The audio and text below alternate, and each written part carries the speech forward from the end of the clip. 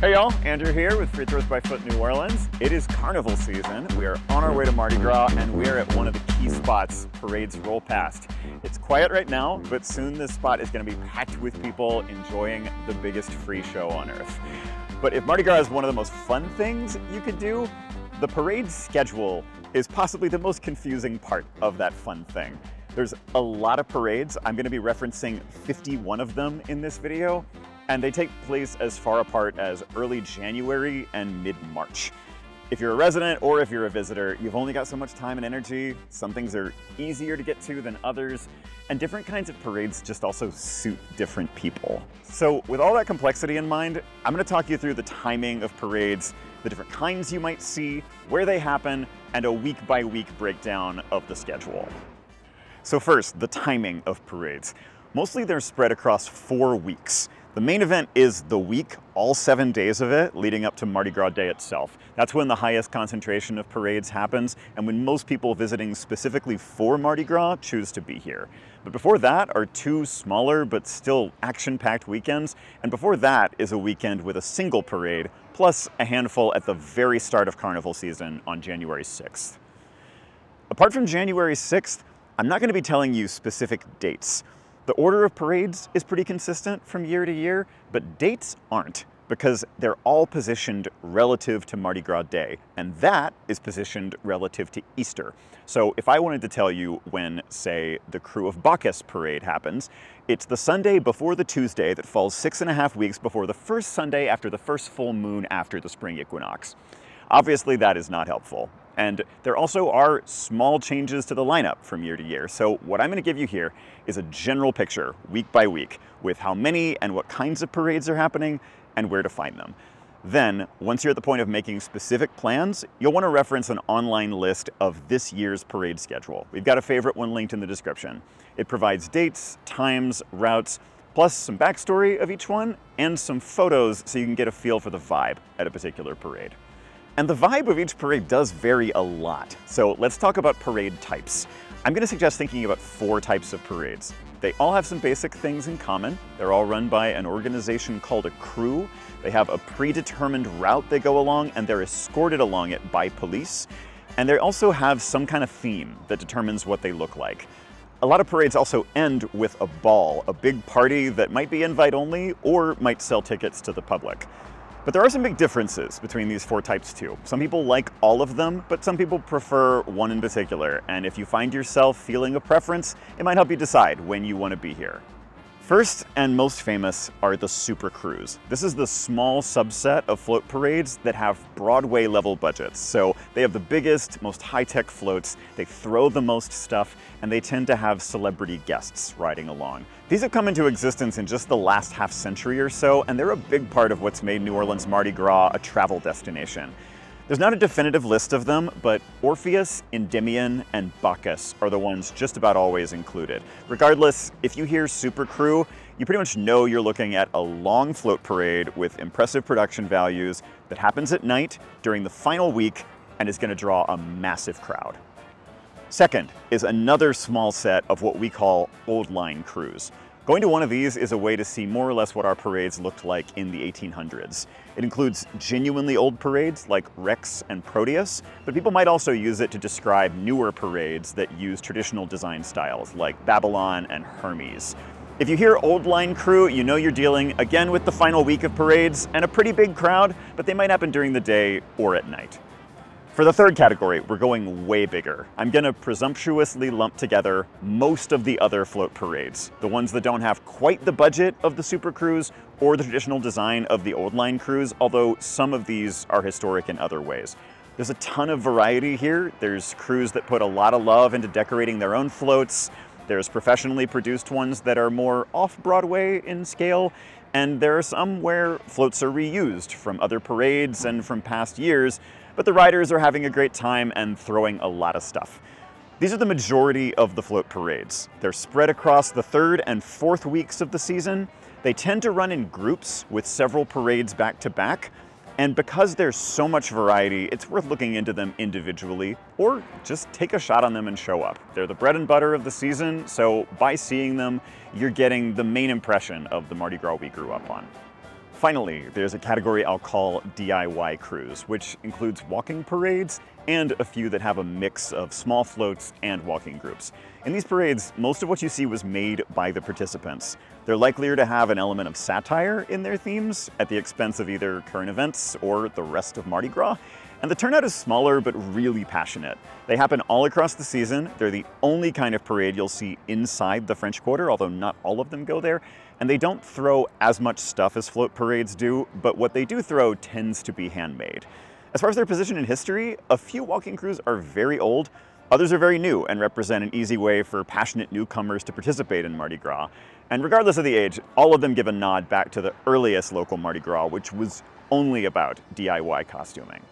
One last thing before we get into the calendar.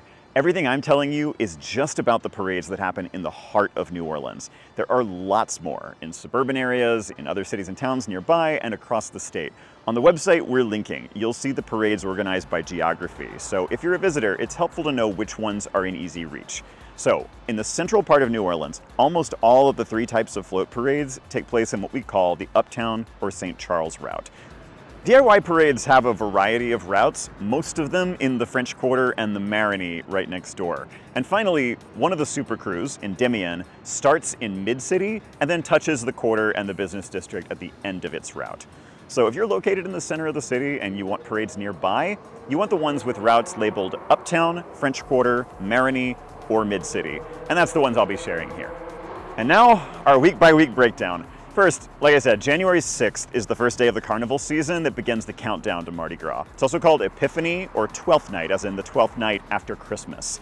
People who celebrate 12th night often do it at home with parties or by cutting into their first king cake of the year, but there are also 4 smaller parades that night. The main event is the Crew of Joan of Arc.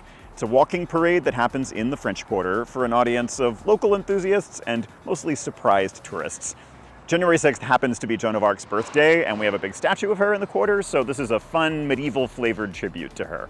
The other 3 parades that night could pass you by before you even know they're there. They're all 12th night parties happening aboard our famous streetcars.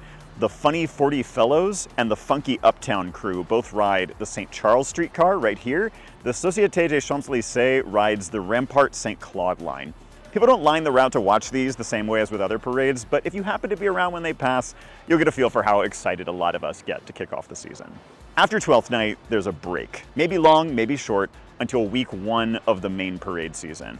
That Saturday evening, the intergalactic crew of Chewbacca's goes through the Marigny and the French Quarter. It's a DIY walking parade with a sci-fi fantasy theme, and it only moved pretty recently into this weekend, which up till then didn't have parades in the heart of the city at all. So as of 2023, it's hard to call this a full parade weekend, but the season has tended to grow steadily, and now that one crew has broken into a new part of the calendar, we can probably expect more to follow in the years to come. Week 2 gives us the same DIY theme and more of it, with parades on Friday, Saturday, and Sunday, passing through a mix of the French Quarter, the Marigny, and the business district. Friday evening, you have Crew Bohème, themed around artists and bohemian life, and led by a green absinthe fairy. Saturday evening, you have Crew de Vue. This one's a mix of walking groups and smaller old-fashioned mule-drawn carts, and the vibe is puns, political satire, often local, and raunchiness. Sunday gives us 2 parades. First, in the late afternoon, T-Rex, as in Petit Rex or Little Rex, which makes fun of the bigger float parades by making incredibly crafted floats out of shoeboxes, complete with tiny throws. The week finishes with Crew Delusion on Sunday evening, another raunchy and satirical combo of small-scale floats and walking groups. This week might be a great fit if you prefer the DIY category, if you're not attached to going home with tons of throws, or if you prefer smaller crowds, and prices also aren't quite as through the roof that week as they'll get. Week 3 is another full weekend with parades Friday through Sunday. It's got a couple of the DIY style parades, Crew of Cork, a wine-themed walking parade on Friday afternoon, and Sunday afternoon we have the Crew of Barkus, which walks costumed dogs through the French Quarter. But this is mainly the week when we start to get float parades on the Uptown St. Charles route, and several of them each day. It starts Friday evening with the crews of Oshun, Cleopatra, and Allah all in a row. Saturday breaks into daytime parades with the Legion of Mars in the late morning, the crews of Pontchartrain, Choctaw, and Ferret in the early afternoon, and the Knights of Sparta and the crew of Pygmalion in the early evening.